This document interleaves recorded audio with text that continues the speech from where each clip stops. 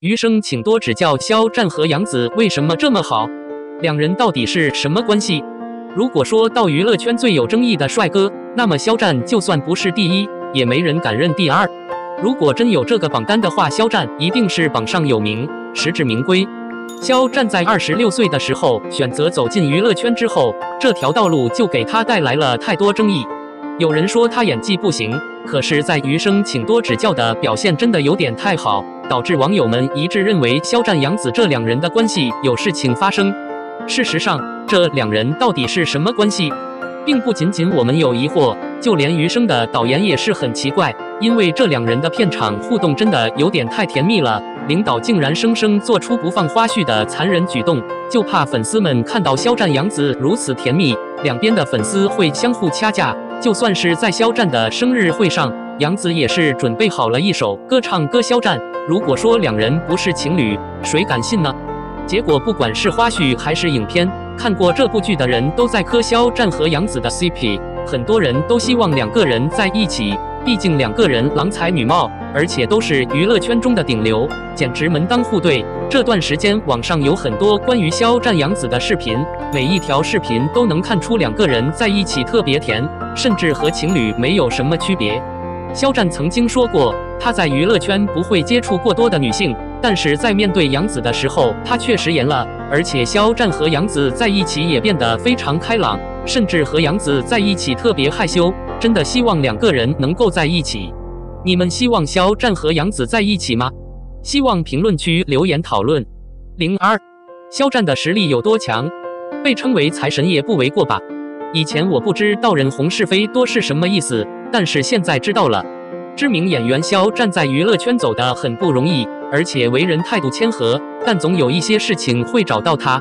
这也难怪，毕竟肖战太红了，人一红就容易遭到别人嫉妒，每个人都想上来蹭他的热度。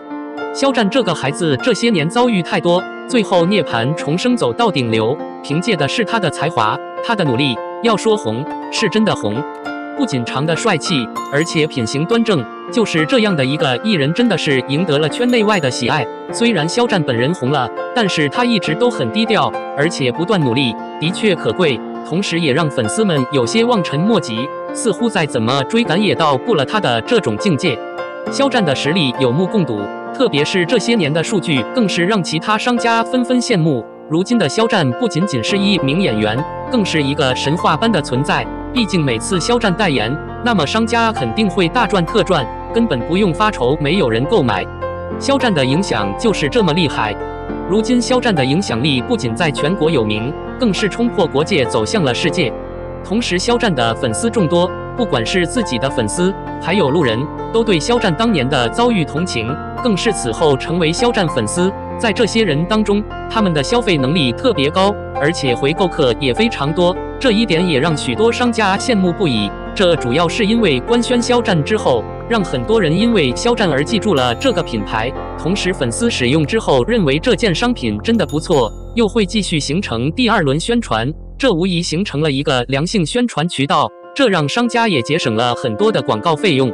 前2天李佳琦带货，也见证了肖战的厉害。在李佳琦直播的时候，曾经说过 NARS 官宣了厉害的代言人，就算不用带货就能卖得很好。不过后来又称与 D.H 合作真的是无奈，甚至事情发生之后还有人传言有涨价的风险，结果这一顿操作直接上了热搜。但真实原因是 D.H 其实并没有涨价，而且优惠力度也非常多。至于这个热搜来的也太离谱，有种故意往肖战身上泼脏水的嫌疑。结果肖战粉丝看到这种情况都说起了 D.H 的好话，结果 D.H 成了最终的受益者。不过从这里也可以看出，肖战真的是一个厉害的代言人，被商家捧为财神爷也不为过。